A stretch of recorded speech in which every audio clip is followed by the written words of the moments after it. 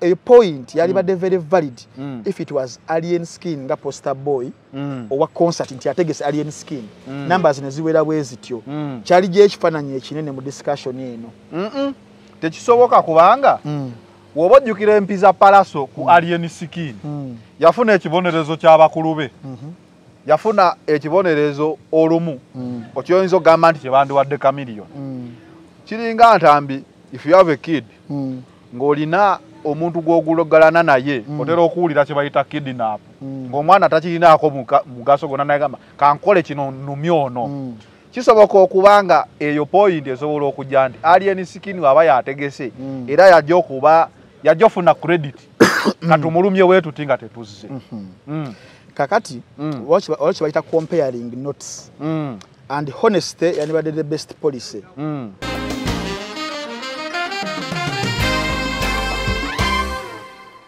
ati ku myaka gy'alina okubeera nga abasajja abakyusa bwatyo nga court aba akyakola research kale taata we nga yatugamba mwe Bantambi muyuza underway omwana wange ayuza passport n'agamba omwana wange muteekateeka kubeera president prime minister okitegeera there is a way taata wa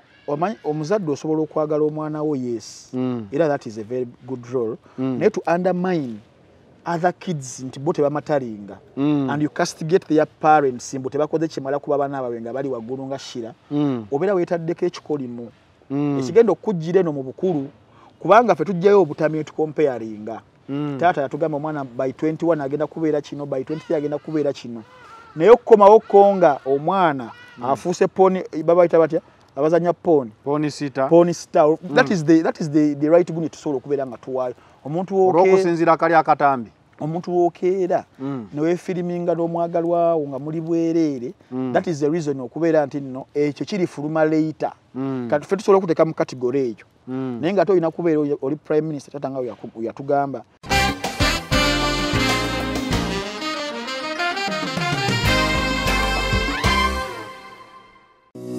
Almutawa Enterprises Limited bano bakugu nnyo musonga za real estate season na oyagala kutunda oba kugula ttaka wekwate Almutawa Enterprises Limited tulina ploti ez'enjawulo enteketeko bulungi ate nga ne bbeeyi yaazo esobokera ddala ensonga zonna ez'ettaka wamu n'okulikulaakulanya tuzikolako tugula sako n'okutunda amayumba era tusolooza n'abapangisa oba okulabirira ennyumba zo abakozi baffe bonna bakuguka era bakozesa mazima meereere tusangibwa ku Hoima Road Nasana Municipality Wakiso District Esimu 0757 oba 0705 tufuna ku WhatsApp plus 973623885 Staff Eva Uganda, kampani akakasibwa gavumenti mu kutwala abantu ebweru beetaaga abalenzi n'abawala okukola emirimu gy'obwa security guard, cargo handlers, cleaners, okukola ku bisaawe by'ennyonyi mu ggwanga lya Dubai ne Qatar. Osasula omaze kulabako visa. Beetaaga ne ba housemaids okukola mu ggwanga lya Saudi Arabia. Gwe housemaid bakuwa passport ya bwereere, visa ya bwereere ne air ticket ya bwereere. Gwe housemaid olina okuba ng'ova ku myaka 21 paka 35 okumanya ebisingawo kuba ku namba noti 764 174 527 oba noti 74 noti 672 684 ekyenjawulo ku Staff Eva Uganda Limited osasula ng'omaze kulaba ku visa ng'ekuli mu ngalo.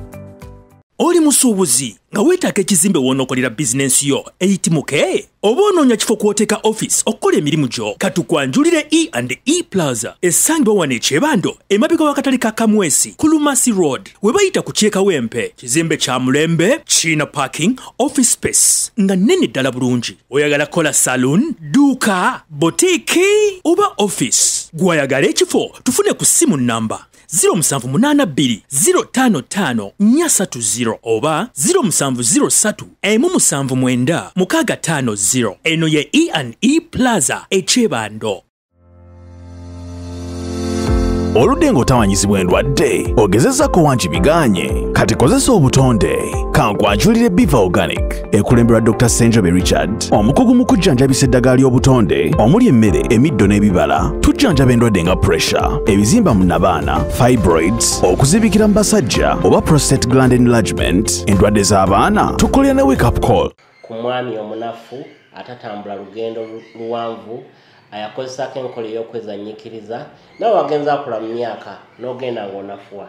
okozesa obucupa 6 system neddawo. Ate era tulina ne immune boosters wamu ne body booster ayamba ku bantu abatono abagala okwongera ku mubiri n'endwadde endala nnyingi. Tusangibwa Mengo opposite ne Masengere Hamukasa Road. Awamu ne branches zaffe okwetoloola eggwanga tukubire ku nnamba 0752 62 427 oba 0773 454 502. Biva Organic, emmere eddagala. It is the final channel. Be in the know nga bulijjo tubeerawo kubanga tubawa updates ez'enjawulo okusinza ku biki ebitambula. Every Monday tubeera ne Frank Ntambi wine balkeza analyst wammwe akutta kati ensangi zino olw'engeri gy'aleetamu ensonga ze. Anyway, nyongero bajjukiza tubatusibwako Biva Organic Dr. Senjobe ajjanjabisa ddagala lyaffe lya kinansi. Staff Ever Uganda Limited bakugamba bajjanjabisa Staff Ever Uganda Limited bo bakutwala ku kyeyo musizo bwolabo yiye engeri gy'oyinza ofunamu akasente. Muntawa Enterprises bagamba omala okafuna jangu ekulakulanye banafa bakwatagana na Real Estate. E&E Plaza kizimbe kipya bakugamba genda ofuneko edduuka naye wekulakulanyize wano mu ggwanga Uganda. Muno watch Frank Ntambi yakugamba firimu zonna enjogerere bavijje bonna abana Uganda firimu enzungu myezi gwe kasosa ofuna subscription ya mitwale 3 omwezi. Yes. Ojja kubeera omaze okulaba firimu zonna nga kadata ke kakweyimirira. Ivan Kalanzi Sports Center olwaleero sambadde mujozi gwange olw'ensonga siri omusajja mutiitiizi tiimu yakoze ekyanyiizizza tebayinza kuyunga we batyo. Eyo Spurs banowiki kwase no. Naye simanye ebintu ebyaze. So Ivan Kalanzi Sports Center gwe nayagala ebintu byonna kits z'omuzannyo jump ezakabye eza sports ayagala kodi eno kodi kyemmanyi olunaku olwajjo yakubya abantu star 210 star emu Arsenal we bate wangudde tebasanyo mu Premier League. Arsenal ko Spurs sebo fa mtu twagadinze amagologolo ebekola gologolo zikola over zikola ofuna mkwera kyo ofunako kyolonda.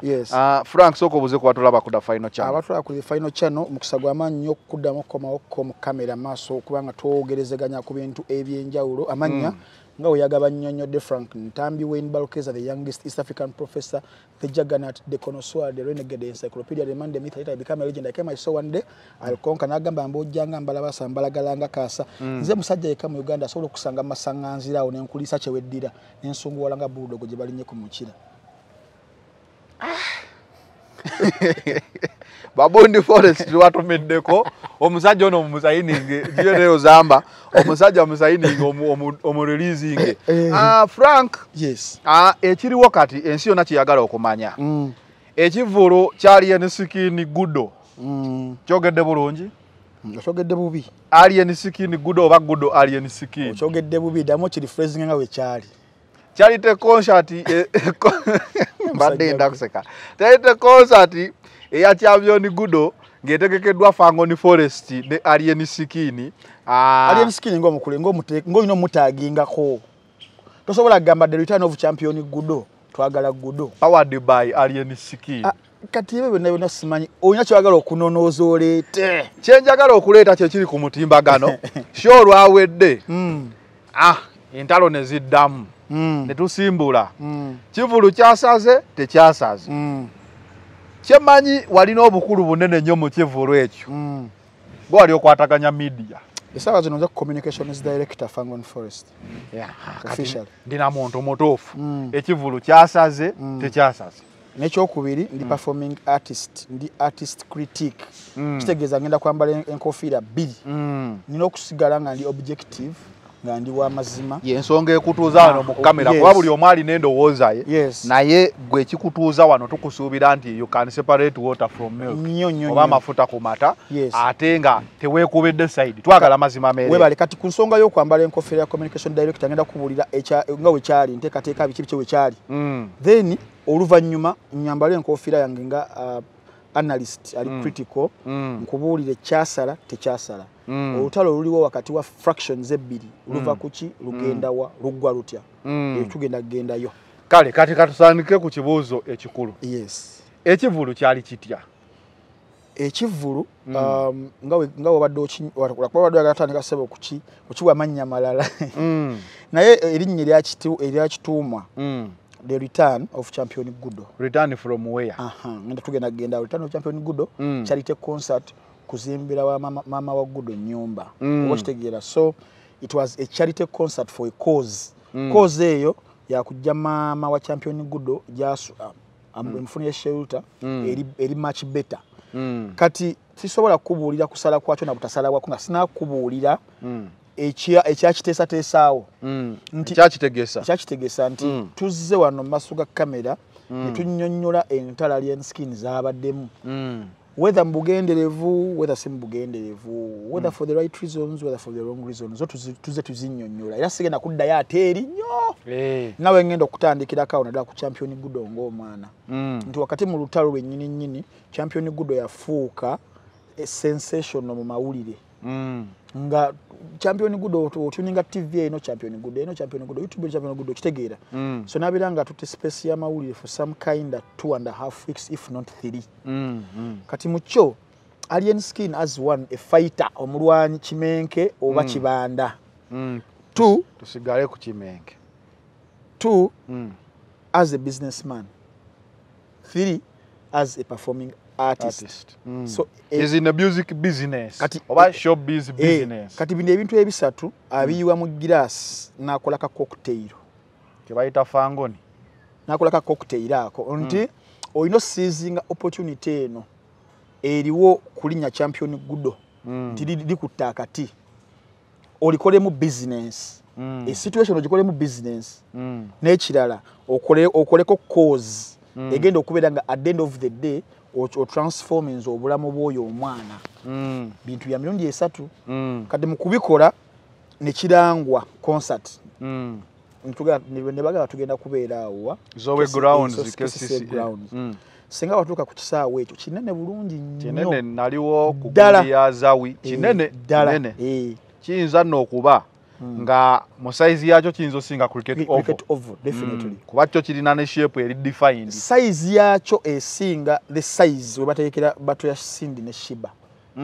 si kololo yonna nengamba the parameter we bategekera kyobola beera ngambye wokipima kyekisaawe ekyo nyini kiyinza okusinga ne cricket oval the demarcation kuba kyo kiringa poloti eyasalwa bweti like ng'ekisaawe ky'omupiira ate I think it's about 3 acres of land open land kiba kinene yes kati mwana wattu nga okulanga okugendayo mu ntalo zino zonna alyenskini zabadde ayiseemu mukama abadde amuyambye nga alina favor y'abantu abamulwanidde entalo ezo kubanze I believe okubeera nga alinganga ye nga talinaako support y'abantu bano probably entalo zonna zaali mukubye n'olutalo lwasookera ddala olwaba promoter bali mututte kuba balina stake y'amannyo mu industry and how they can fight naye lugenda okujja lukuba kasenge baba bayingira mu lutalo olwala olwokubiri twalowooza nalwo kuno tawona nga abantu abamu abali disgruntled olw'enzikiriza y'ebyobufuzi mu kibiina ekimu balwegasseemu awo naye mukama n'amuyamba n'akola ki n'abuuka akaggi hadde eyokusatu yali emu ku mainstream media station yeruteekamu ate mainstream media station ebeera ya bulabe nnyo kubanga amawulire mu nsi yonna nga shapinga nnyo narrative mu bantu ne ga driving ensonga kuba gaba galina that power of reach gareachinga wala nalwo n'abeera ng'akoze eki ng'aluvuddemu kuba ye oba aluwangudde nedda okuwangula by the way kulina emiteeko mingi wabeerawo okuvaamu naye okuwangula kuyinza obutabeera short term nti wano naye nga mu mabega bayinza okujja ne bakuba akabadi tukayita akabadi bayinza okuva mu kabadi oba okitegeera kayinza okugamba n'akola ki n'alubuuka oba n'aluvaamu kati then the situation yaliwo ku climax yazo y'olwo olutalo lwa mainstream media luggukira ku champion ndowooza lwe luzaala concert kati abantu bonna babadde balwana mu zino hados ennya twabadde tulinze final nesambibwa babadde participative nti okola charity kitegeeza kuyamba kati era in fact obuyambi bwatandikirawo nga bawanise esente ezasindikibwa okubeera nti cause negenda maaso cause egenda maaso as a concert mulina obookinga venue mulina obookinga abasound jeje events mulina okubookinga security n'ebirala ebikola sheeyo era nnyingi esente zagenda naye nga partly bano abantu bano bebali mu contributinga okiraba then ne kusaidia mama okumujja eri enteekateeka nazo zibera nga zijjiddwako zitandise okubeera nga zijjibwako engalo for a fact okitegeera then the did came ku Saturday tulabe nti concert yiyo tugibateereddewo entertainment egenda kujja nga mu kyekiruubirirwa kyayo because if it is a charity nga charity osobola okudecidinga n'ogamba kanteekeko ka cocktail party somewhere abantu abatono nfuneyo abantu bange nga 10 they contribute nga charities we zibadde ku bayimbi baffe ab'enjawulo okitegeera naye ekikulu kya byonna Alien yayagadde abeere nga introducinga omwana champion Gudo mu performing arts with a banger okitegeera kuba this was the right moment okubeera nga omuintroducingamu nti oba kubanga omuleka moment eyo nebeera nga emuyitako probably wandibadde ate olinza olindako maaso eyo n'olumu nga tides zikyuse so that was the right moment okubeera nga amuorganizingira ekintu ekyo nga performing artist waliwo abantu bangi benawulidde bagamba okwata otya omwana omuto alina ennyimba 2 n'omukolera concert waliwo example y'abayimbi bangi abazze Uganda wano nga balina oluyimba lumu ojukira yori the brackets aba Nigeria 29 ojukira Mr Flavor ashawo yalukuba emirundi enanga waluddamu nga kasadda kuna nga tumugamba ddayo ku lwasoose ojukira Mampi n'abayimbi abalala bangi nnyo nti olumu it can just be one song. I think Nation Kingston yajali n'ennyimba nga 2 omuyimbi Sayo wa Gangnam Style promoter ali baitomogeddeko wano behind the camera yagalako kuleta guy oyo nga ina partners telecom company y'amaanyi naye by that time wali bagala okumuleetera wano nga ina kayimba kamu nenga guy amazokola ali mu gundi ya world tour already okitegeera nenga agenda n'akayimba kamu saite tumusobola nida wagundi yali ginatekawo sente emu ku telecom companies ne ba stakeholders abalala okitegeera kati mu kyecho nosoka no excusing nti yes asobola okubeera nga luyimba lumu nyimba 2 sobola because kuliko ebyala ebibumbirirwako abamwerekeddeko abakoze eki so inzo kutabira nsonga y'amaanyi nnyo vision bearer yasalawo na taking that risk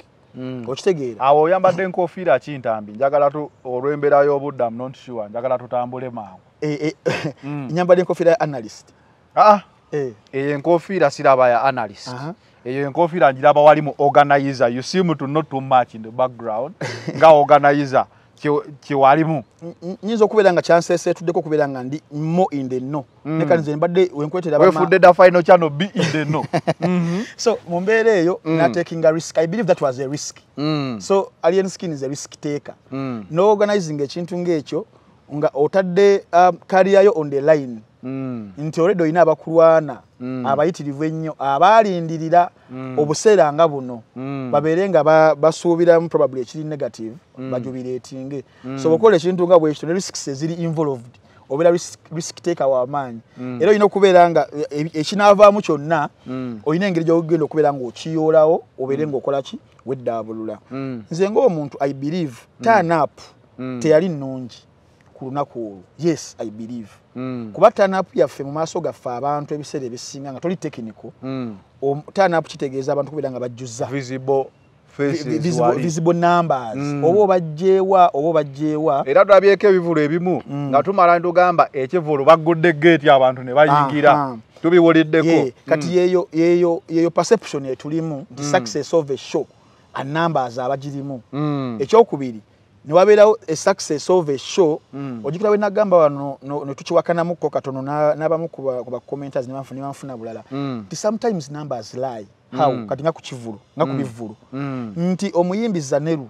nze promoter Ntambi ngenda kutegeka ng'oli w'amaanyi nnyo naye olumu nyinza okubala sawa nga zigenderera omwanyi wali obalira show ngenda ku floppinga ngo ino kuyiya plan B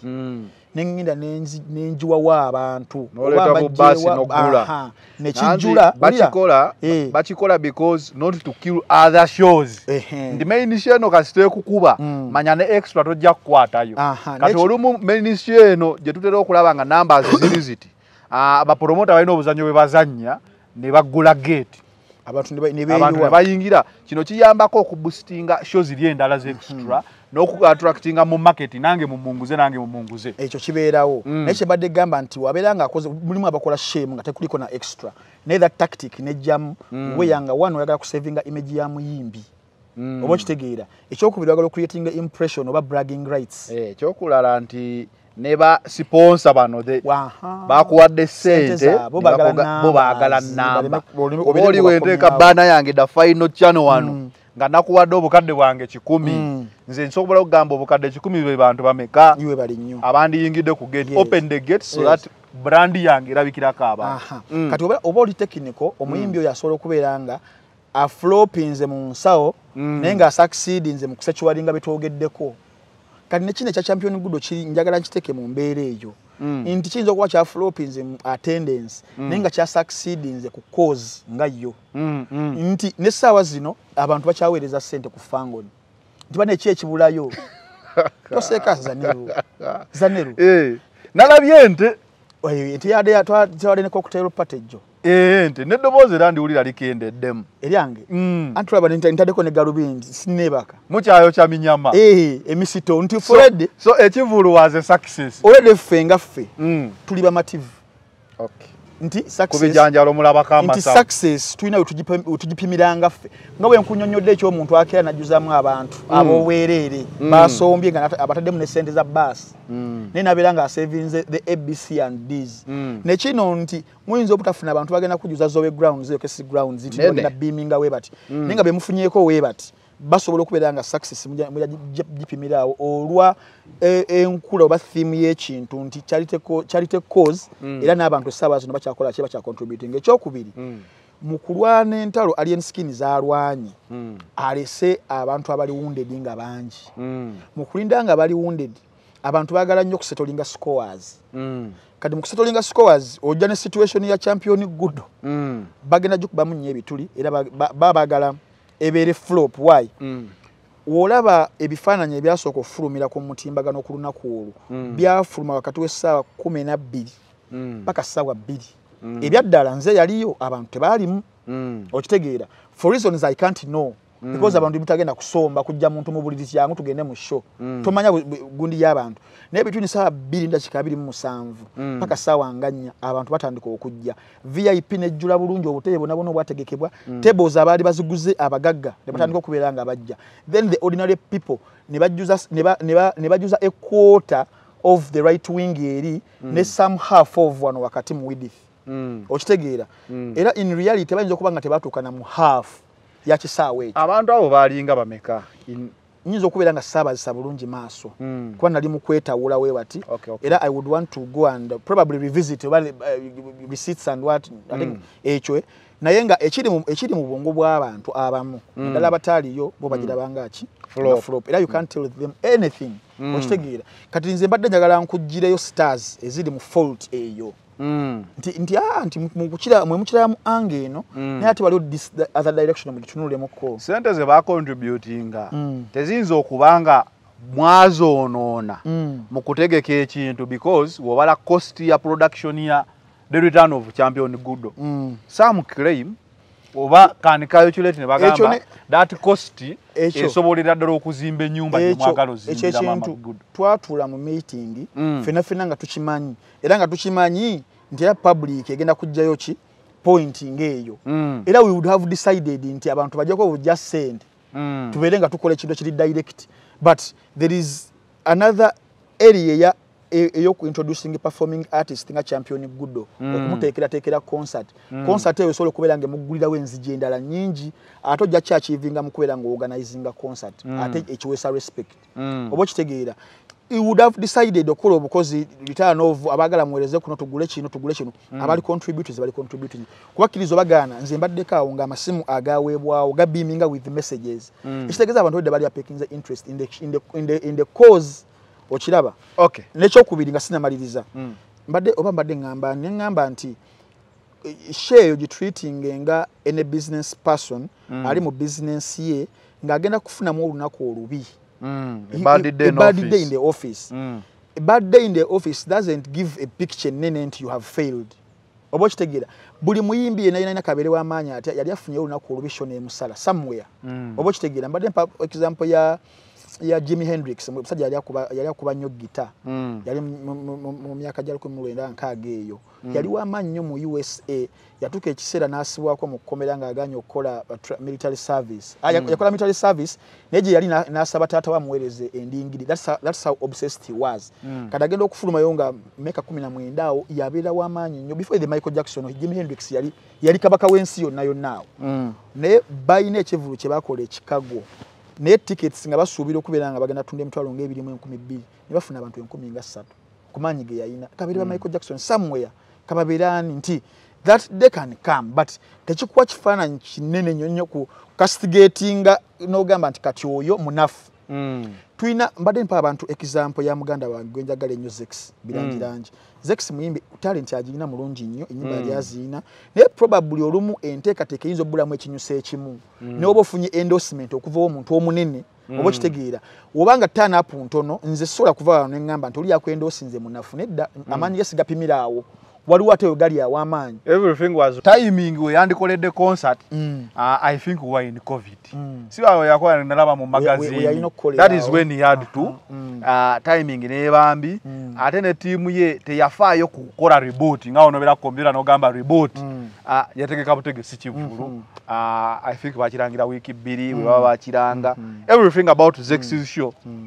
yali flop anyway nanti kati yo nayo yaliko some endorsement ya kati nze sisobola kukeera ncha ne ngamba nti agenda osinga munafu nti mupimira awo ne era awo ku battle eno yegenda maaso because I will be honest to you okusinzira ku comment zenda ku social media they say this show was a flop you also say the numbers were not as expected gundi yayo eimu yacho might have been a success due to the contributions online na bikibechi naye waneno they had something to be settled abantu bajja kugamba ekivulu kyasaze era nze ngenda kutwalira kweyo line era to me njagamba ekivulu kyasaze okusinzira ku ki kyensoma ku social media kwasabaddeyo nange ne gamba yes I can buy kyasaze in chanyizo kugamba kyasaze in visibility mu numbers like numbers don't lie but it could have been a success mu finance ne ku cause yes kuba nawulide ne nyumba bagala gizimba ate kasaba banga bagizimba the cause was achieved definitely kitegeze kivulu kiba kyakoze wano kuna mweyo ango ya cause wano ku numbers kisobola ba kyasaze mu visibility ate awo we wali battle because abali ogera ku eno show you sent ya champion Gudo people baji comparing na show ya Freedom City ya Alien Skin because they feel nti champion Gudo yes he's talented na ye he's not as talented as Fresh Kid. Define talent. Okay. He hasn't showcased his talent his as much as you would say Fresh Kid, or as much as you would say Felicita, or Baby Gloria. Yajja mu character ne ya Badman,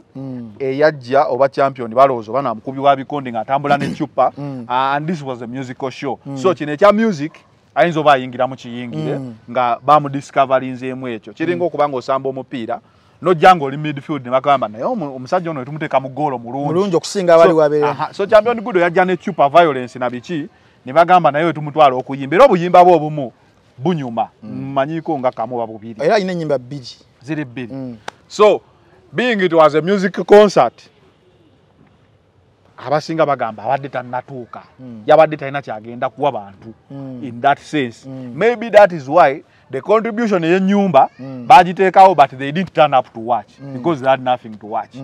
so tusobola kitunda etyo katugambe nti ekivulu kyasaze mu numbers waliwo factors ezireetera ekivulu okusala emu ku yo the timing abantu bagamba mwategese ekivulu kino in the wrong timing eyinza okubanga yakirese low turn up etya abantu bakaza abana kusomero 1 week you know Ntambi how we study in Uganda omuzadde buli time wetuke yo kusoma kabeera kaloni kabeera kachi haso ziba nyingi nnyo ate ngo omuzadde oyo ate yagenda okujja okuwagira koze so abantu bagamba ekivulu numbers zisobola okubanga tezalabise olwa bad timing nti abaana bakadda ku ssomero buli omu akaaba. How true is that? Nti wandibaddewo harmonization between period y'okutwala y'abaana ku masomero n'ey'okuorganizing. Naye I think buli muntu alina business yonna w'osalawo n'otunuulira some factors nti they will hinder nga tezinnatuuka oyinza okukibala obubi. Essaawa zino okimanyi buli munnayuganda gw'otuuka kagamba mwana ekireeyo kyekiri ewaffe nga tulaba obwavu bungi bati akawungeezi singa oyita mu mabaala kagenda kubeera gajjuzza abantu nga mwebali n'ogamba ye muganda wange wangambye tolina ssente emisana naye kati ssaawa zino nkulaba oli mu kujooga nti olumu ebeera cliche ekozesebwa era ebeera excuse y'amaanyi twakaza abaana ku masomero landlord n'obabeera ku bangi ebbaala libeeramu abantu bameka anti mbadde ngamba omuntu omu gw'osanze wano n'akigamba nti zaneri wangambye mwana siinaamu naye ate akawungeezi ne nkusanga mu bbala ng'oli kumukunywa mu moweti oba okitegeera nti Abanayuganda leisure ebeera priority y'amaanyi nnyo n'ebirala nti yebajjako ennaku eyo ne stress eyo gye babeeramu. Franka wali owuliddeko abagamba abategeka ebivulu nga bagamba mu biseera by'ekisiibo tebategeka bivulu. Lwaki olowooza bakikola? Ne mulimu era ebivulu ebibeera mu bisiibo ng'oba organizinze bulungi nnyo kisobola okubeera nga kikola. Naye narrative eyo singa esigala mito gy'abantu abasinga bayinza n'okutya okukola ki okutegeka ekivulu mu kisiibo. So mwe mwabadde mwagala kumenya narrative y'okuzza abaana ku masomero. Madde gamba nti any business person olina okubeera ng'oli risk taker. Webagambira mbu nekyo tekijja kusoboka awo. Changing olina okutransforming ekyo kibeere nga kivaawo. Oba okitegeera. Kati ekivulu ekyo mu kukikola tewali omuntu yalowoozaako mbu ate walibeerawo abaana ku ssomero kubanga tulaba Abaganda baffe bano abakuba ebyalo ng'akikuba Monday ku Monday mwezi ku mwezi nga naye wali abantu basasulira abaana bane bagenda ne basoma naye nga bali mutukolako ssente mu byalo. Tewaliwo bbali ebeera mu mitwe gy'abantu naye ng'olumu tedifine tejjayo kifaananyi kinene nnyo mbu nomulina kugendera ku ekyo. Ati w'endongo oyo ow'ekyalo nga mukolako research olina okumanya season of harvest mu byalo eyo. Kyova tosobola basanga kyalo nga bakikuba oba mu January February bamera gamba season eno ab'e Masaka amatooke gakuze ne bakuba ekyalo ky'e Masaka okudda eyo. Eno gundi waliyo kati emwanyi zikuze oba kasooli atuuse ne bakuba ekyalo ekirimu oyo kasooli. That is how business eyo bwezanya. Bato ya Sindi ne Shiba yaliyo olunaku ki? Bato ya Sindi ne Shiba yaliyo nga enkya ku Sande bazeyo bana ku masomero. People turned up. That's how Ugandans bakigira ku leisure. Naye mulimu olumu nga flop, yes, you can agree nga twaguru inze wanonze naawe nti numbers zabadde less but success enzo bayagiddwa wano bichi yes. Naye n'olumu nga obadde oyogera nti muyinza okumistiminga mukko naddala muyinza miscalculatinga mukko ebintu ebimu nteekateeka era nga bibeerawo. Alien skinning ng'omuntu yes tasobola kyekweka mabega he has been the face probably. Oba okitegeera era ye ng'omuntu talina wayinza kwekwasiza nti Gudo oba okitegeera no he takes it all era he is very ready okureceiving amayinja gali mu mukubwa. Bintu bya masomero abasomesa be basomesa naye bagamba headmaster oyo ayisa abaana so senga bagwa abaddayo ku basomesa okitegeera kati mu mbeera I think nga ye omuntu that was his first show organizing era in fact omuntu yayambyeko big yazelaita wode ngeteekateeka zagenda dda maaso. So I think wabeerawo olumu lwogamba these baby steps can calculating nga wins mbere nga neeyongerayo ate in fact kino kiba kiyambira ddala ku byobogenda okuddamu okukola maaso awo enteekateeka probably nobanga ogimyumyulamu kati waliwo nkwakyo festival eri ku loading. I think osobola okugjamu weaknesses ezabadde mu kino n'ekirala as a people fenga abantu wabeerawo olina oku owninga up where you failed.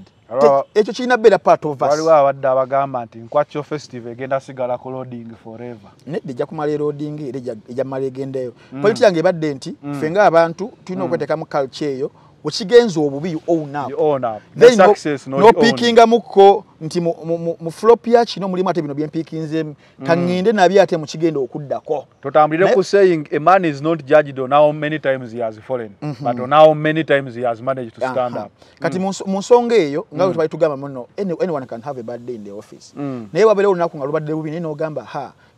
kino kyentuttemu nga a positive. Kati mweyo show ya champion Gudo numbers tezabadde as expected but the triumph yeyo gye nagambye nti ku mwana oyo w'emyaka 8 n'ennyimba ze 2 abantu abo ne bajja ne cause nesigala ng'ekyagenda mu maaso tina losing momentum. Soka weebuuze gwe ku myaka 8 wali osobola kuleeta abantu bameka? Nali nvuga bipiira nze. okitegeera omwana we yanchallenge obanze nali nkola ki Okitegeera. naika nali nkuba buno buchokolo engeri gye twalina edduuka waliwo buchokolo ozanyirawe bati yes naye Zaneru the bigger picture is because ebitubinyonyodde ate no technically tubinyonyodde abantu ne waliwo ekintu ekinene ekyekwese mu kintu ekyo okitegeera ye cold war ngenda kujjayo abalala ne bagamba ekivulu kino kyasaze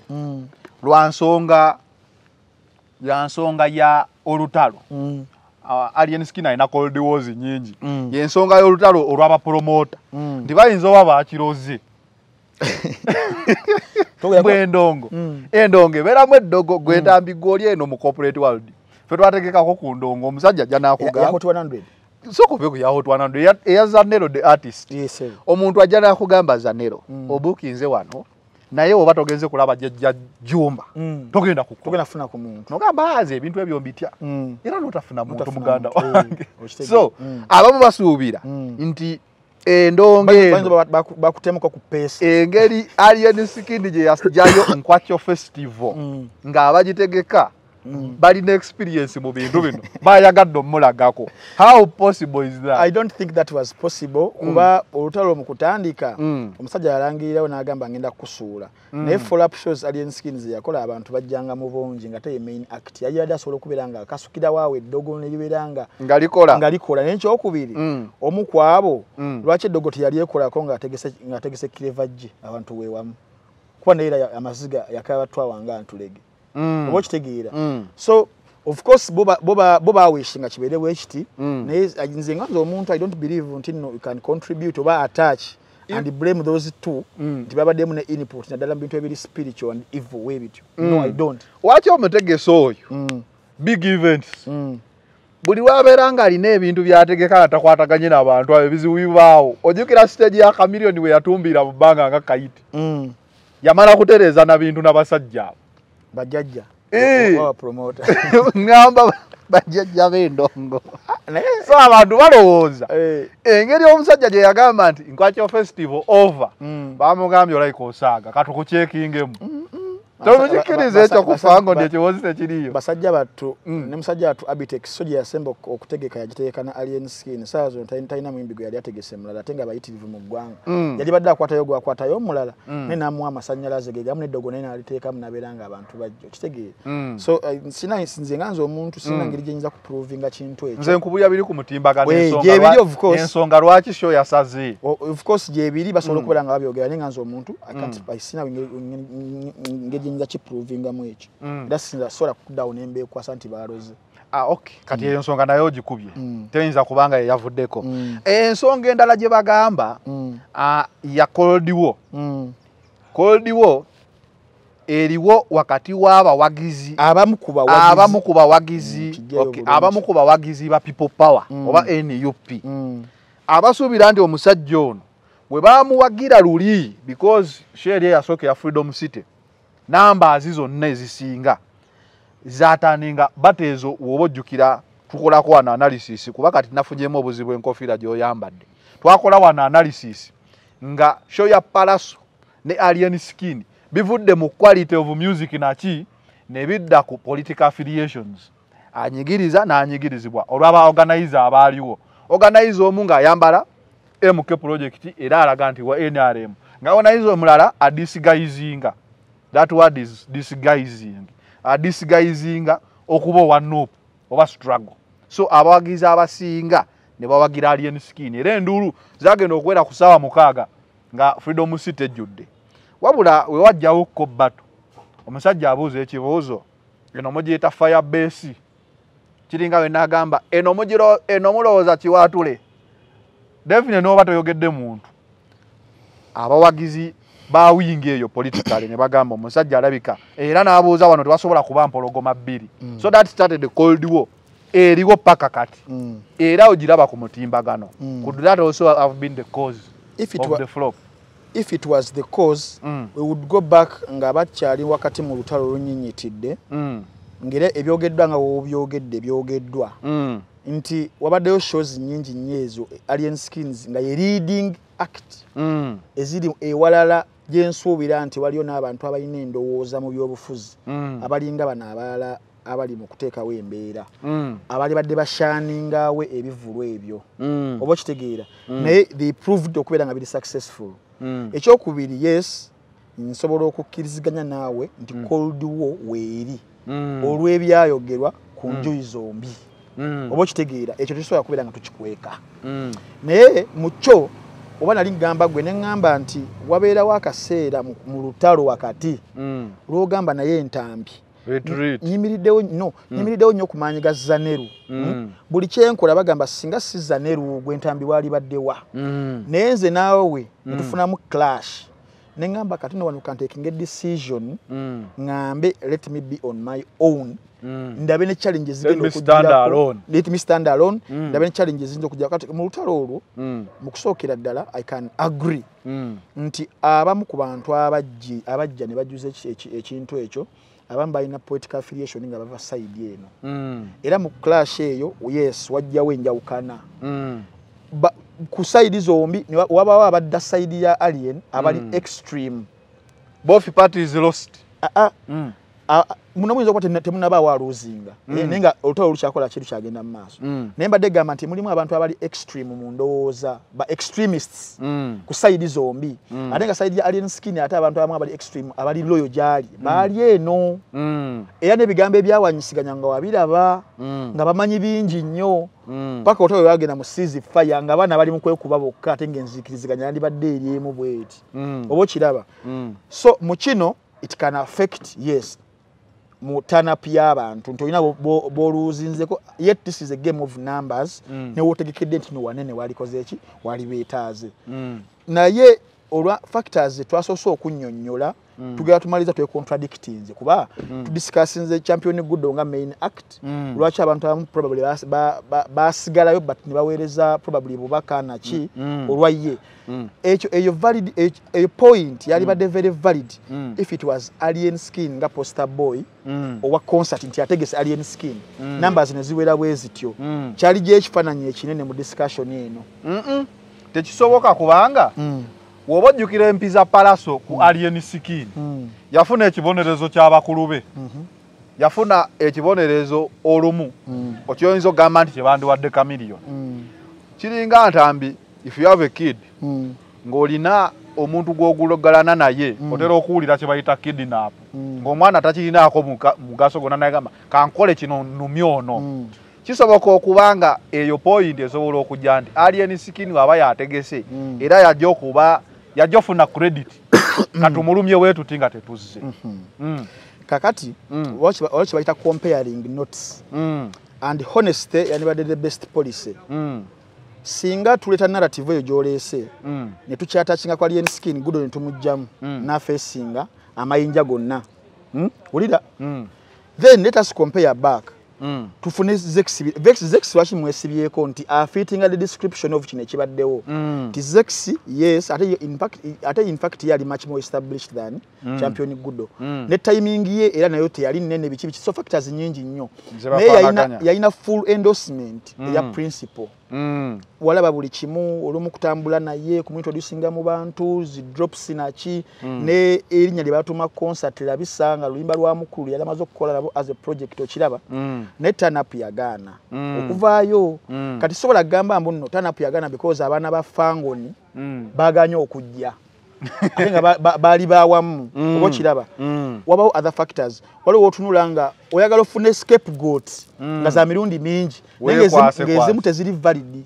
kati mweno nze badde nkwadde example esooka ne ngamba nti singa kyali ky'abantu nno baali banyiigiro alien skin ne show zino ziyalikoze everywhere walirabye mixed up reactions nezino zabadde akola zino nti guest performance nga ku shows z'abalala era mwani baddemu section of people bali disgruntled naye walaba ku bantu nga ba big guy ti big guy buli buyagendanga mwabeerangamu abantu omu babiri basatu bana wa batano abalimu because eramu obo scopings mu bantu ng'omutwalo era mbalamu ng'abaana balina endowooza yabajja okukasuka akantu batte wakalaba so I think kiyinza obutajjayo kifaananyi kinene nnyo kiyinza kubeera nga kiportrayingibwa mu mbeera eno tulina kufuna other factors kankubuuzi Gudo champion Gudo hold a charity concert nga talina zekisibira nga talina alien skin no there would be no champion Gudo without alien skin because it's the making oba kitegeera naye would we have sex without Bobby Wine could we have Zex's show without Bobby Wine? Tiyali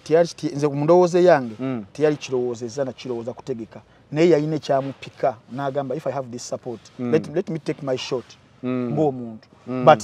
result sinzo bate zaavayo nga weyakola ki nga weyasuubira oba kitegeera so nze mucho by the way I believe cold war weeri I believe enjawukana mu ndowooza weeri era I believe ekyagenda mu maaso because there are a lot of people who want to settle scores obo kiraba naye tulina okuleetamuko ebintu ebimu ne tukomparinga ku notices ezimu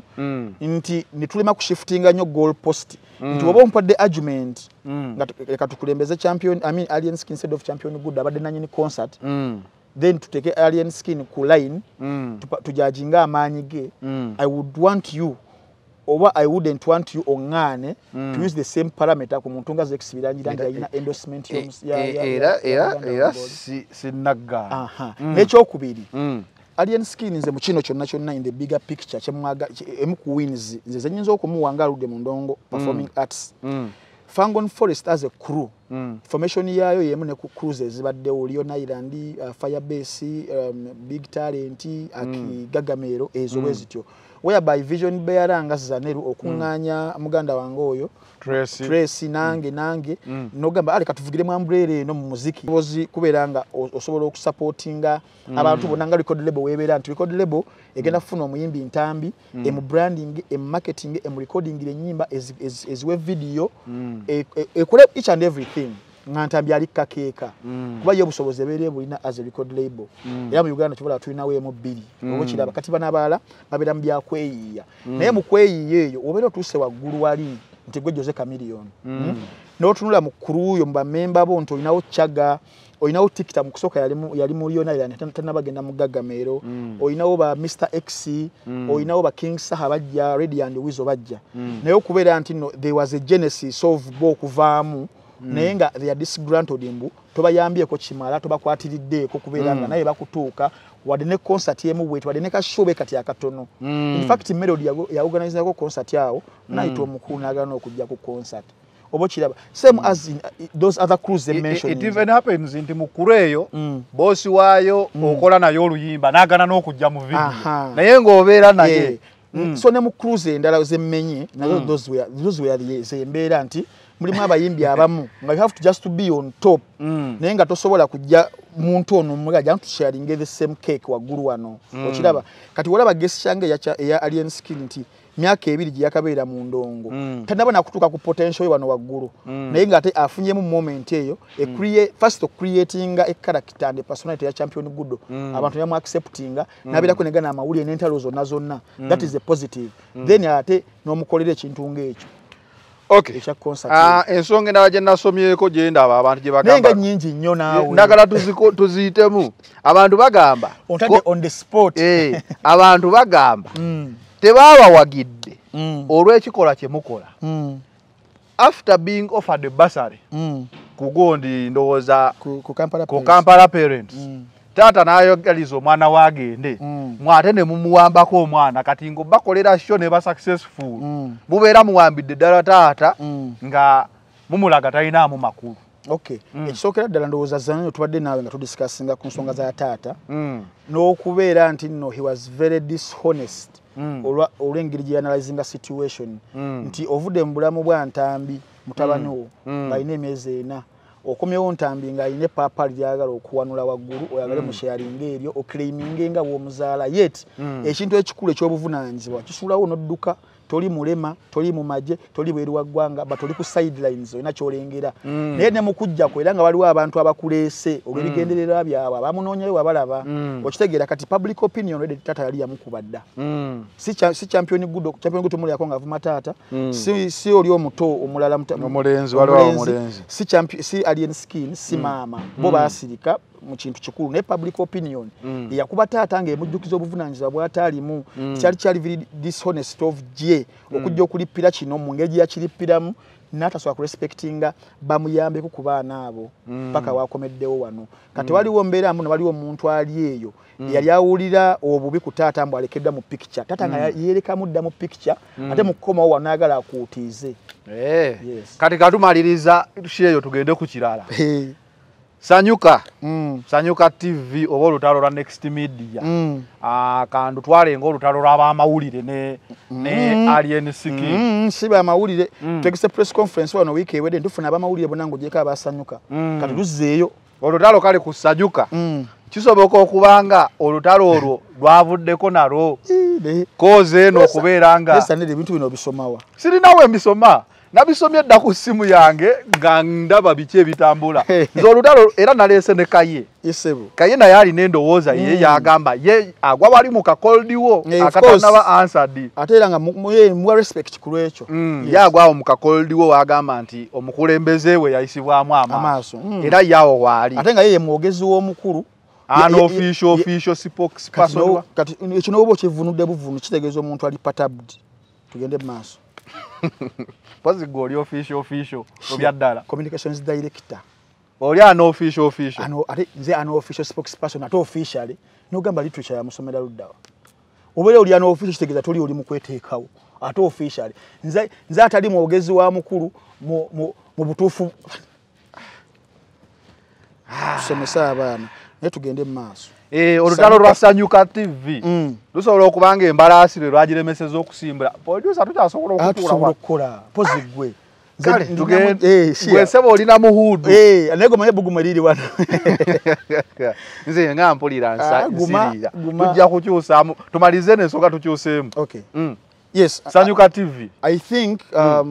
Sanyuka TV yo nayo nga tata wembadde mu kunnyonnyola nayo public yabateeka we bakola ki we badya that's why they retreated mu lutalo olwo nga balaba be bali damaged more than kino era indirectly they are promoting those two brands nga tebamanyi nga tebalooza bali mu kukola ki bali mu kuzikuba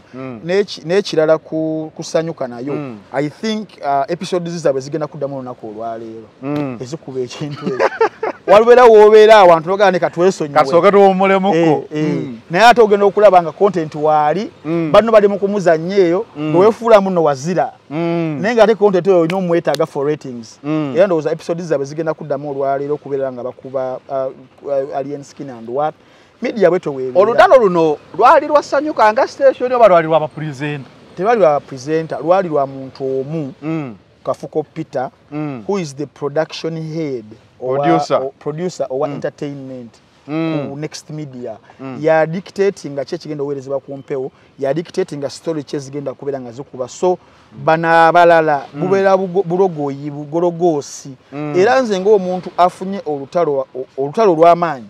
ne enterprise eyo not at any moment nali nviriddeyo omukozi omulala okitegeera era abasinga bonna bakwano bange ng'abantu era ne Next Media nga yo enterprise nze ng'omuntu njagala era njirespecting era n'okugiraba njiraba but natuuka ekiseera ne realizing ne ngamba baganda bange sigenda banyigira kimala but omuntu ng'ono ye Peter Kafuko naye alina personal good fights zaagala okulwana ezize ziri personal wasenga tumba nkugenzeeko munda nti mukwano nfanfe omukwalira promoters ababiri promoter babeera alwana ngenda kujja mulwanireko nga nkozesa kino ekyange kyendimu nga nina kyensobola dictatinga oba okitegeera mpalaniraako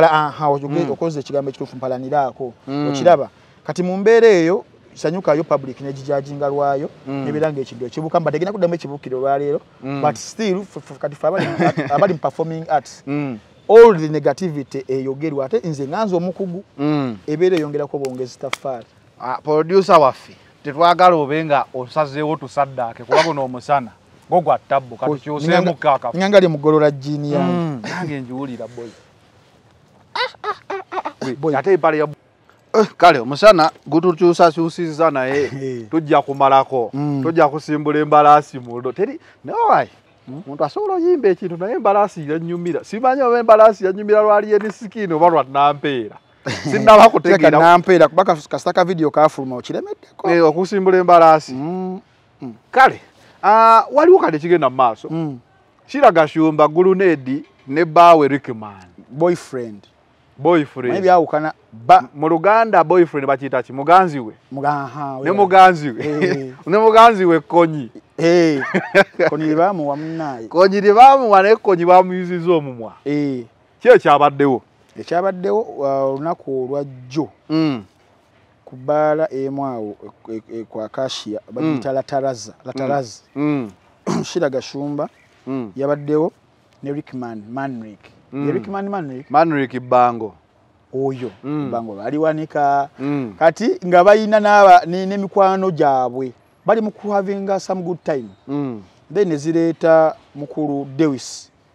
ani manyi gulu de official waliwo ddala Dewis erinyandira biddala so Grunedi najja tumwogereko eyajja n'akamyu ku kibuga yani waliwo neddala so Dewis oyo abatakimanyi nti emabegako balinako enkolagana y'omukwano ne Sheila Gashumba Sheila abyeganye tebaaliko oba tebeegala Fik Fameka omanyi abaana sebo beegaanira ddala Zanero era munnayo Mariah Carey yeeganako Eminem namukuya n'akayimba why are you so obsessed with me Eminem n'afulumya gundi ze baali bakola waliwo abantu b'olumba mu nsi naye I don't advise you okulumba Eminem Slim Shady okitegeera n'amwabya kati ne Sheila asobola okwegaana wowe tewaliwo kifaananyi munaye kibalaga nga ki asobola okwegaana she knows how to do PR I know her naye nga ffe abamanyi balinako enkolagana eyo kati mukubaako nayo Sheila agenza akyusa abasajja bangi okitegeera avudde mu Fik Fameka amweganye agenze mu ntegeka za Katonda God's plan oba yagendako mwana we omulala then nabulukira mwani Manrick kati ku myaka gy'alina okubeera nga abasajja abakyusa bw'atyo nga court aba akyakola research kale taata we nga yatugamba mwe bantambi muyuza underway omwana wange ayuza passport n'agamba omwana wange muteekateeka kubeera president prime minister okitegeera there is a way taata wa omuzadde osobola okwagala omwana wo yes era that is a very good role naye to undermine other kids nti bo tebamatalinga and you castigate their parents mbo tebakoze kimala kuba bana baabwe nga bali waggulu nga Sheila obeera weetaddeko ekikolimu ekigenda okujjira eno mu bukulu kubanga ffe tujjayo obutamye tukomparinga taata yatugamba omwana by 21 agenda kubeera kino by 23 agenda kubeera kino naye okukomawo konga omwana afuuse poni babayita batya abazanya poni star that is the right gunit tusobola okubeera nga tuwaayo omuntu okusinzira akali akatambi omuntu wokeera newe filiminga n'omwagalwa nga muli bwereere that is the reason okubeera nti nno ekyo kiri fuluma later kati ffe tusobola okuteeka mu category eyo naye nga tolina kubeera oli prime minister tata nga yatugamba naye audio tata giyate enkambwe tata nawulirako ng'atadde akatambi ng'akaaba yemulugunya audio okiraba kikulaga how Kama plays back abazungu bagamba Kama is a B sijja kwongerezaako birala so badde gamba olutalo lwabadde olunaku lwajjo olw'enkolagana eyaliwo ndowooza Grunedi ayinza okuba ti yamatira ngeri gye yakyayibwamu nga ndowooza buli wasanga Sheila abeera mu mbeera eri compromised eri compromised nti yali omwagalwawo omulaba na muntu mulala ng'ovaawo ng'ogende waatali anti munnaye kati abaana abo neobola upbringing ya Grunedi official omwana wa street tojjukira story ya kamyu ngeri yajja nga waffe ku Majestic Plaza nga alese ennyimba tusiteke ku firimu nga muto nga tukagamba genda osome okitegeera n'okusoma nikagezako ne bigaana naye fast forward n'afuuka kyafuuse essaawa zino and kulwange is doing very well nga artist tasobola kumala mwaka nga tafulumiza at least luyimba luli ku chart then on the other hand I think Rickman naye waliwo career ye nzi wendowooza nze nga nze nti alina we yakoneramuko sibola ba Rickman ono yajja n'oluyimba lwani lwongambye bango ne Rickman w'emyaka gino 3 olaba nga waliwo gundi awo ekitali kituufu Rickman yasooka n'atugamba musambi wa mupiira netugamba yali mu tiimu ki nitugenda ntunoonyereza nga temugiraba nodda yaliyo ne wabeerawo bano abasambi nga ne mu third gundi taliimu nga just olina channelinga n'ogenda n'okola kaliya endala teri muntu asobola kufiirwa professional football mu Sweden nojja Uganda emenyanga bweti nga tomanyi na direction egenda kukutwala oba okitegeera so ndowooza mu bunyiivu obwo nga womanyi ebintu byabaagalana ng'oli yanyiiga atalabye olina omusajja biki ye n'agamba nti mweyo crew mwabaddemu stylist omu abanja Grunedi sente ebiki so nayatandika okubeera nga walibaddewo embeera ey'obunkeke before kubeera nga akasuka glass ebeere ng'okuba omusajja omumwa ogwasa okiraba nti olwedde wabaddewo embeera etabadde glass eyasiza omumwa eba egudde ku liiso oba ofuuse muzibe eba egudde wano ku ddooka oli wano oba ofudde kuba ssebe glass esala omumwa ewe kugwa wano bulungi bagenda okujjawo wano e Kampala ne incident ezibaddewo ez'abayimbi okufiira mu bintu ebyekisiru. Oli teyafiira mu governor Omuyaye 2015 ojjukira? Kyemanyi wabaddewo incident naye eziri most popular ye ya radio era nayo yali bbaala ne ya Eke endala yafiira mu governor mu kibaala kyo ndowooza ne bayimba n'akayimba mu kiduula kyo bekuba kati obwedde wabaddewo embeera nga tension y'amaanyi nnyo then later ku climax yaayo omusajja ye n'agamba ye nfaaki noono then namukasukira glass bweti ku mumwa nemwatikirako wano ku mumwa weyotyo then n'ayitamu kuba bano balinako security detail bwe batambulirako ne babounsa biki kati ng'omwana wa street ayefuna engeri gy'ayitamu n'akka wansi. Tulabye Sheila nga alinga saalinga ng'awambye omu ku bakanyama bwe bayise bakanyama naye tulabye muvubuka nga bamwambudde engoye bamwogeza akatambi biki byayogera ku ggulu nedi na biki awo tutuuseewo at these kids playing with fire nnyo nti ekyo ekintu ofuna ow'amateeka omutuufu oyo omwana asobola okuwawabira abakoze ekikolwa ekyo abakoze saabalabi nempulira ddoboozi ya muwala nange sobola kigamba muno lya Sheila Gashumba oba yeye naye bonna abakikoze let us believe Sheila Gashumba yakikoze omwana oyo enkya nnoonyeeko nze mutwale wa kansu obanga si yakubye giraasi mumukwata mutya ne mumwambula ne mumufiliminga ne muswaza we mutyo mbwa confessing gundi gyali obo kitegeera nti abaana abo abaana balabye filimu za munno waaki abaana abo Sheila Gashumba yefudde nnyo kyatali okitegeera tulabye abaana b'abanene in fact tatawe si munene mu VIP mu ggwanga nti oba minister ne mufumiro yabuuzaako munnange dikulamu y'omusajja ne liridda banga tali kitegeeza Sheila si mwana wa munene yenga walowooza tulabye abaana b'abanene cover asobola okuba omunene kubanga gwe kennyini watugamba mwali ku show nga bamukuuma n'emmundu osobola okuba omutono ne bakuuma n'emmundu ate mutono towulira nti ye big size alina post mu government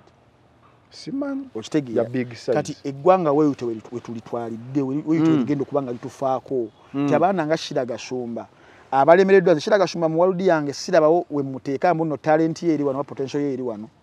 amawulire batukakamukake WBS yangu olaba waliwo omuntu gwolaba nga ali very plastic in presentation but waliwo omuntu amuli emabega influencing decisions intimidating producers abela nga musako said naye ng'olaba television she's not good at presenting ye mwana ogamba kati enyongereza nti mulina set nga mula ku after nga walaba after 5 kuliko daga kuliko cuts kuliko mass kuliko roja kati ono abeera just n'ogamba anyway we need a flower in the building kabeere waawo in terms of delivery ngolaba she's very wanting okitegeera era nga sente z'omugagga zigenda toge naye nga afuna gigs nyingi nnyo if she was that wanting anti kati wabeerawo abantu nga bali plastic naye nga baliko amasannyalaze ganaaga intimidation eno wansi tata kyakumamu eno era creating a perception nti omuntu w'amaanyi munene naye nga tali oba okitegeera kati ye Sheila Gashumba wentunzi we mulabira si w'amaanyi ye nga walowooza so alina okugoyinga siro ku bintu ebimu era bigenda muviiramu obuzibu incidence yoke yokufiliminga oyo omulenzi oyo singa afuna ba activists abatuufu they have a case to answer era basobola okusasula damages batamanyi na kumanya olwa okwefulambo bo be balwaninga town ekintu kiringa walaba Pretty Nicole bwe bamukubira mbwenzi nga bamufiliminga walaba ekyatuukawo this can play the same way nti omuntu ono gwe muwambye yesu asobola okuba yabadde muli naye yakubye yeeyogerera nti mumenye n'omukono n'okugulu so ono wabanga oli mukama we then you don't undress me to make me confess toyina twalira amateeka mu ngalo wabanga mulaba ina kesi mumukwate mu handing over eri authority enonye eggulu n'edi official baba namugula ka tempted murder oba assault oba whichever ekyo tukitwalira there is no need of this fracas agenda maaso naye olwokuba kyekiri kye nagamba nti omwana oyo ayinamu disorder eyo eyagala okubeera nti abeera ku mawulire atambulirako amawulire ali very important oba okitegeera kati situation eno egenda muwa comeback gye yali afiiriddwa kali akatambi ne credibility era yali agifunye naye lwakuba munnaye Katonda tagaba byonna Katonda n'aleeta Nampeera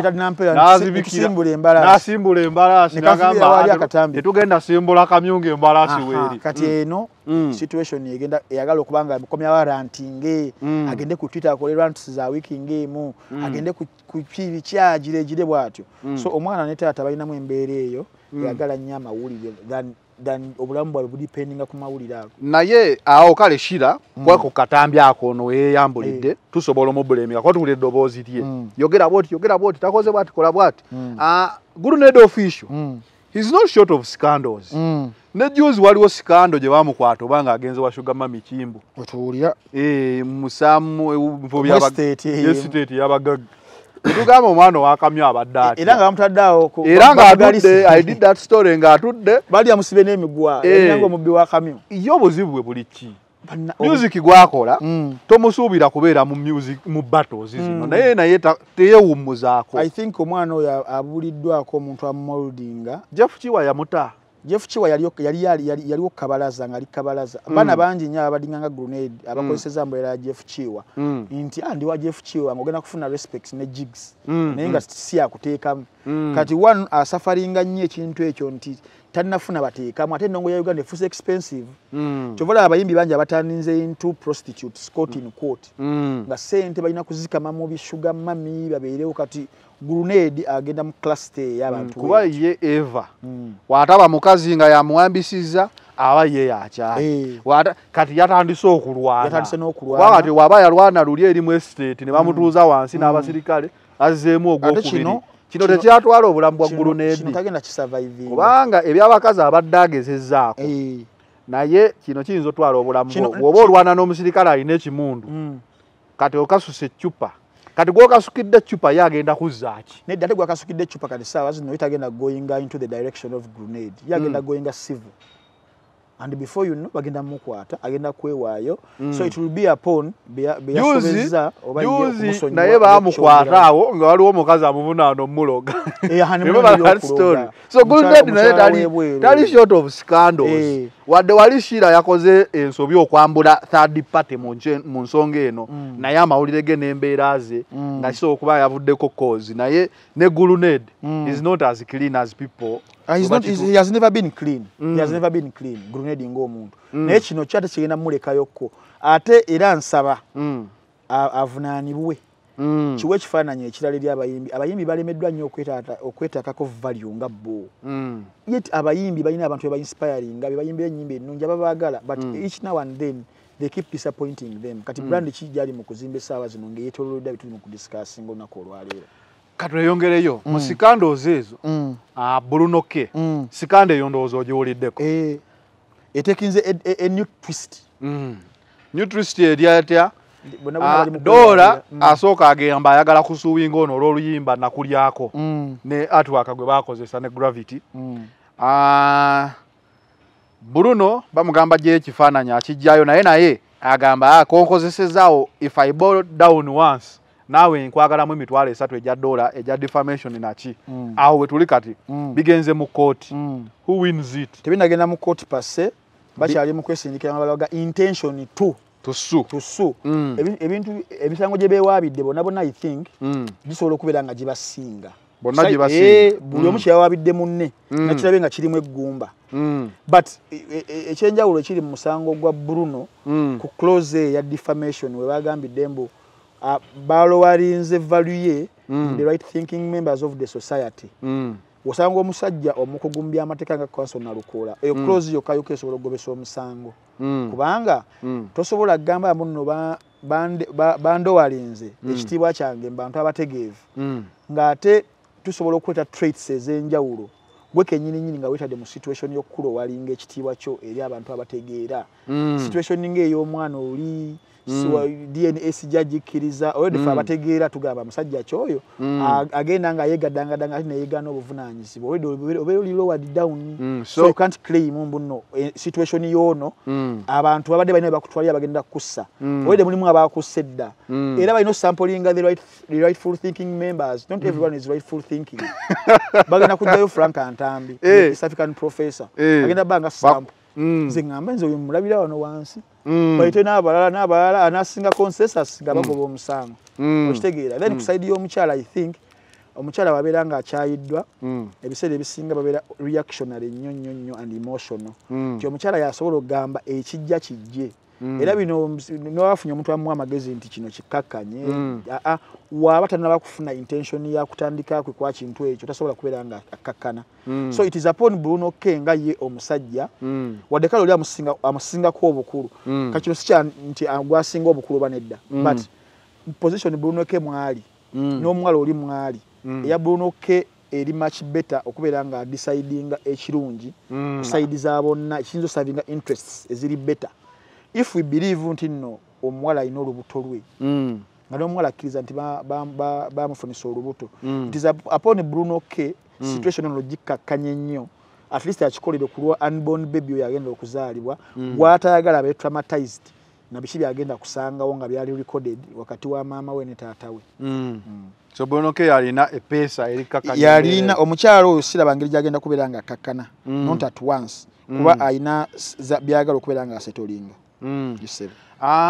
kyo kisigaddeyo nga tumaliriza ebisinga ndowooza tubimaliriza nnyo okuggyako mbadde nina mukwano gwange wano era alaba nnyo the final channel bamuyita promoter Kim oba mumanyi DJ Kim yali wano nga yateeka zino zi boat cruise ezo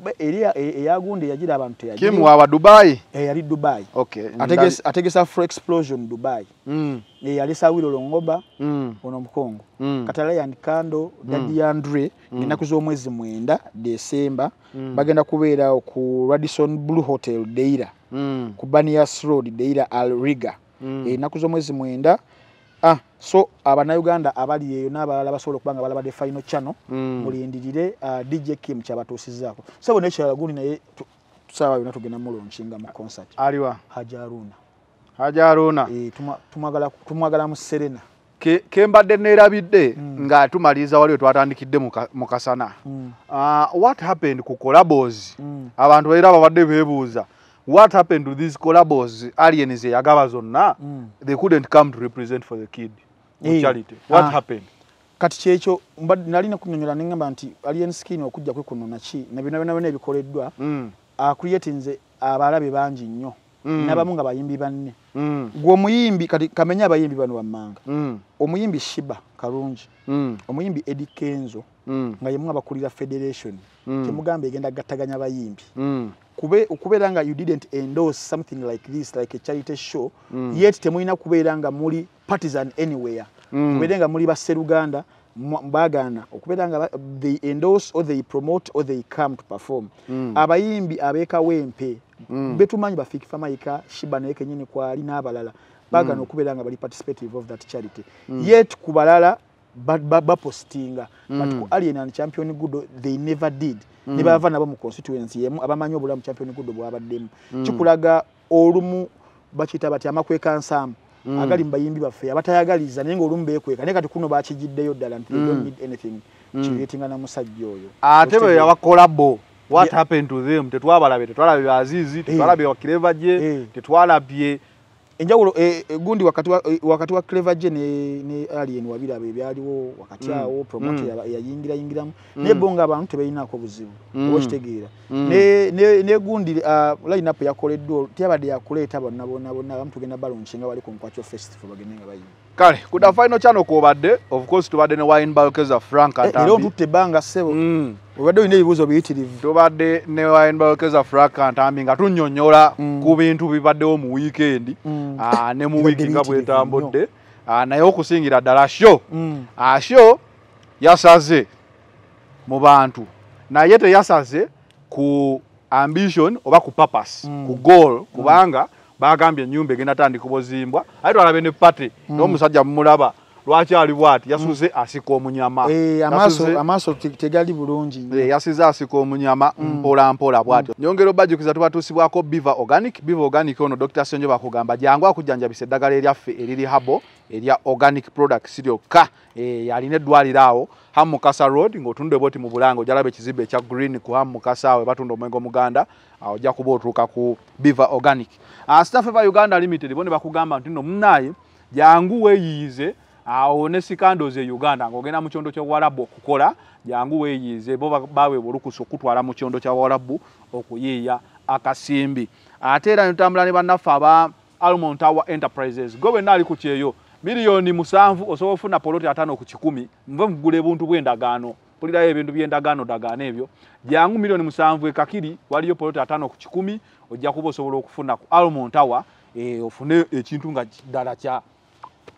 bagita kirandi title nga ntuufu enamba eyo giraba naye ebirala byonna osobola obeebuuzaako bwe kituuka ku real estate bw'ayagala okolera wano e Uganda tugamba bugambi wali katale ka Kamwesi ekyebando emabegaawo waliwo ekizimbe ekipya bakita E&E Plaza egenda wofunewo edduuka amaduuka gaawo manene bulungi osobola ogenda notekawo business yonna gy'oyagala office yonna gy'oyagala ku E&E Plaza ekyebando ku kintu ku luguudo oludda Kawempe ojja kuba osobola okubalaba. It is the final channel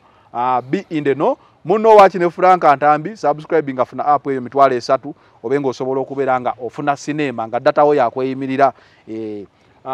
Ivan Kalanzi ebintu byonna ebyemizannyo nga wolaba gendayo ofune jump ofune jaze ofune n'emikisa okuba nafuna omujoza aseno tekubwa fedre wafe tugitwalanga ekubiddwa era twakoze rose amina seba basanga ba California Plaza ground floor room number L49 ne muganda wange Sula Birungo Sula Birungo kwakitondwala ke wasula Birungo tugendeyo kati tugende wasula Birungo banga Sula Birungo oyo tema wakawa abantu mbatereyo twale eri kale kuna final channel twadde we out